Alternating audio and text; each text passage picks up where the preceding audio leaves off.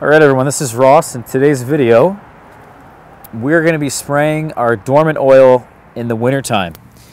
And in my situation, I'm going to be using horticultural oil.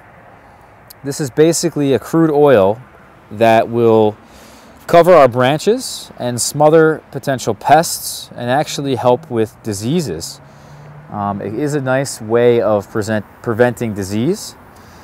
And I'm right now spraying my grapevines with this stuff. I'm gonna basically go around the yard and spray just about everything with this dormant oil at least once. I may do 2 or 3 or 4. You can do as many applications that you want. I highly recommend that you do something like this.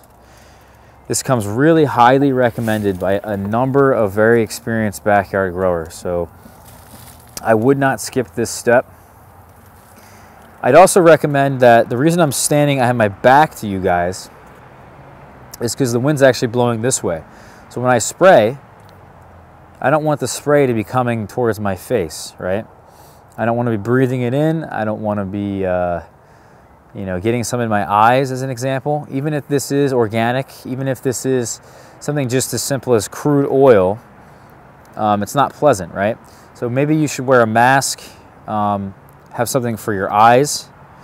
I would read the labels, guys. Whatever it is that you're going to be spraying, the amounts that you're going to use, the application that you should do, how to use the product, what it does, all that is in the product description. I'm not making this video to talk about all the things that dormant oil or horticultural oil does. I'm here to recommend that you guys do it and see that I'm doing it as I do every year. I didn't do it last year, and I did notice an increase in pests, particularly aphids. And one pest I really struggle with all the time is scale. So this is really good for scale and smothering all these different things that might be overwintering here.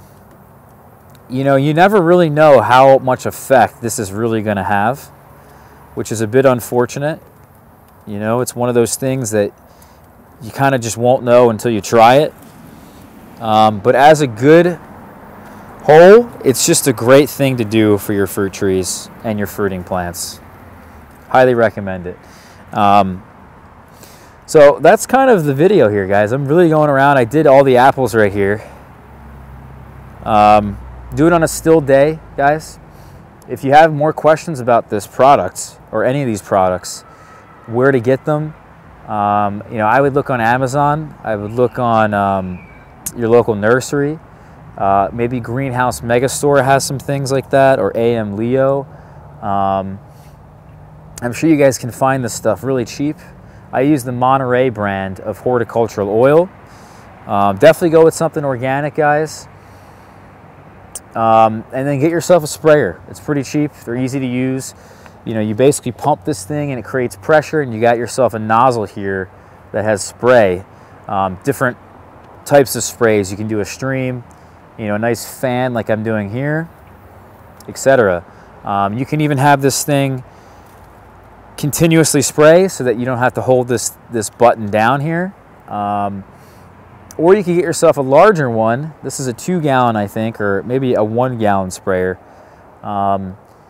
You can have one on your backpack as a backpack, and you can kind of just walk around the yard like that and just spray it, and it's a lot easier to use.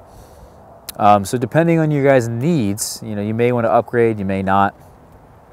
But yeah, highly recommend that you guys invest in one of these, at least one of these sprays. Get it done now, because we are entering the growing season now. I have strawberries growing. We have the garlic right there, the carrots. We have flower bulbs coming up. So we're kind of running out of time, even though the horticultural oil can be applied any time of the year. I just really like to do this stuff now when everything is dormant. It's a huge bonus. Yeah, so I hope you guys will invest in some dormant oil of some kind. Spend some time. It really does make a big difference. And we will talk to everybody soon, all right? Thanks for watching this one. If you enjoyed it, give us a thumbs up and subscribe, Check us out on Facebook and Instagram and figboss.com. We'll talk to you guys later. See you for tomorrow's video.